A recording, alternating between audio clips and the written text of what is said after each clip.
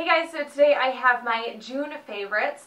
I skip around with favorites a lot. I don't do them every month. I generally don't have a lot of favorites because I do a lot of swatches, and to be completely honest with you, probably 80 to 90% of the time I'm not wearing polish if I'm not swatching, which I am trying really hard to remedy that, because I always go through my polishes and I pick up polish and I'm like, I really want to wear this.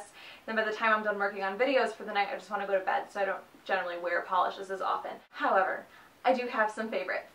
So the first one that I have is the one I'm wearing right now. This is from Glaze. This is from the Desert Escape collection. This is Rain Dance the Night Away. I am kind of on a mission to compare a lot of different indie top coats. A lot of times when I get review packages, an indie seller will also send a top coat or base coat or just something a little bit extra in there. And it doesn't really fit into the way I format my swatch videos, so I just end up holding on to it. So I decided I'm going to take all of those, there's like 7 or 8 of them, and compare them in like a top coat battle. So I'm wear testing them right now. My biggest issue with that is that I usually end up having to swatch to some degree every single day.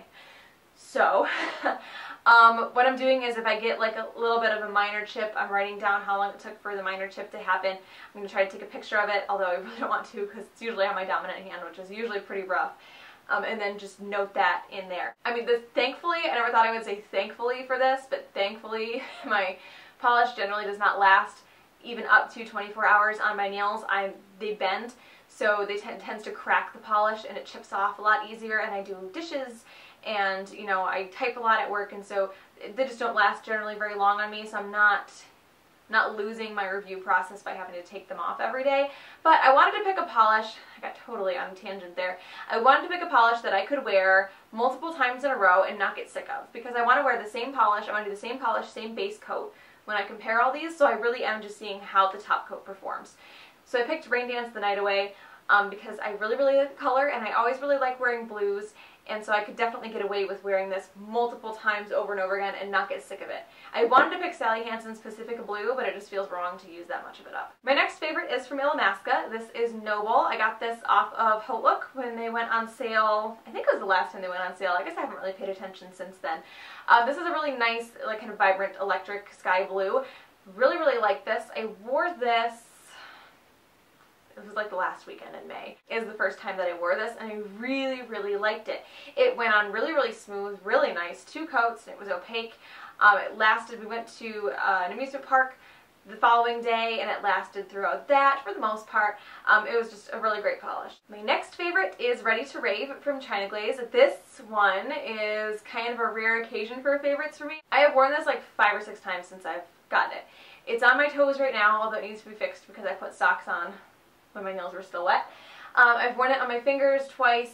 I've used it in some nail art that turned out terrible, so I didn't actually post any pictures of it, but I really like this color. It's as close to a neon red as you can get. It definitely leans orange. If anybody looks at it and asks you about it, they're going to say it's orange. Deep down in here, I want it to be a red, so that's what I've been calling it, and red is in the name, so that's my justification. But I really like this polish. It's super bright, super vibrant. It's completely opaque in 2 coats. It doesn't need a white base, and it's just a unique color for an orange, or as close to a neon red as you can actually get. The next ones are all a combo that I've kind of been wearing together. Last month I did my own neon Crelly, and I really liked it. Now I think I have one from Polish Me Silly that is a neon Crelly, so it's neon glitters in a white Crelly base.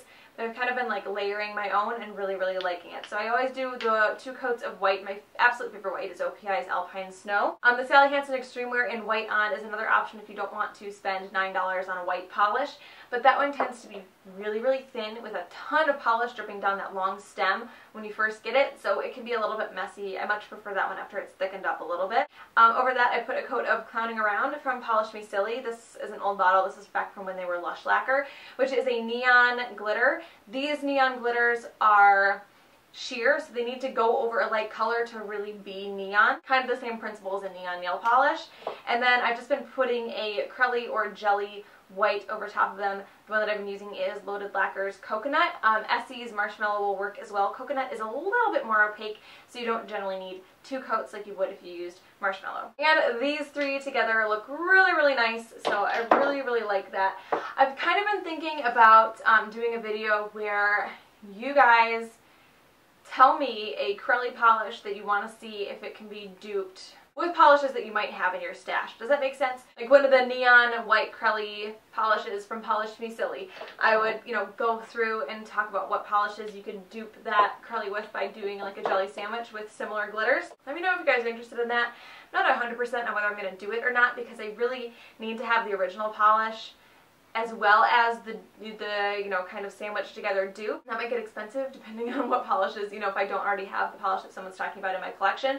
So I'm thinking about it.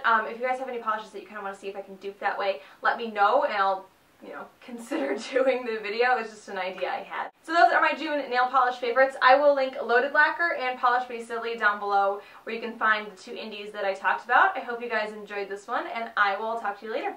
Bye. Squawky McSquack. So is my baby. Oh, it's my baby. They got fleeced up today and she's not too incredibly thrilled with me.